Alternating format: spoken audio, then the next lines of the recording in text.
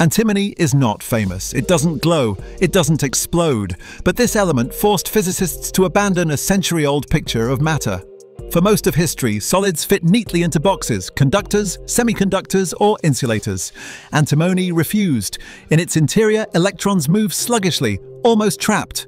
But on its surface, something extraordinary happens. Electrons form topological surface states, quantum pathways that cannot scatter backward, even around defects or disorder.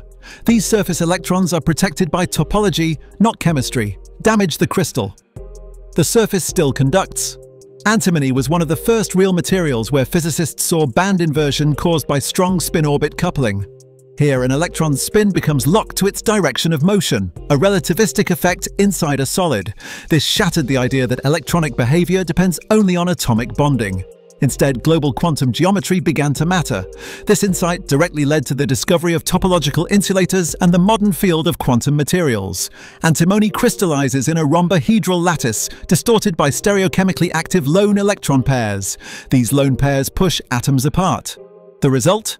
Antimony expands when it freezes, conducts heat poorly, and converts temperature differences into electrical voltage with unusual efficiency. That makes it essential in thermoelectric generators, from spacecraft to deep space probes.